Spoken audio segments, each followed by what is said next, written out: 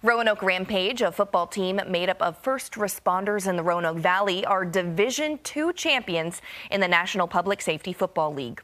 They had their awards ceremony tonight, where they received their championship rings and recognized members of their team. Officer Wesley Richer was named Rookie of the Year, but doesn't take any of the credit for himself. It feels great to be, notified in front of your peers, but I mean, that could have been any of those guys. Everyone works real hard.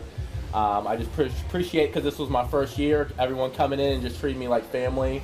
My first day in, first practice, first game, and I'm just happy to be a part of the team.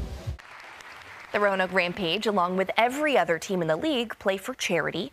Last season, the team played for the West End Center for Youth.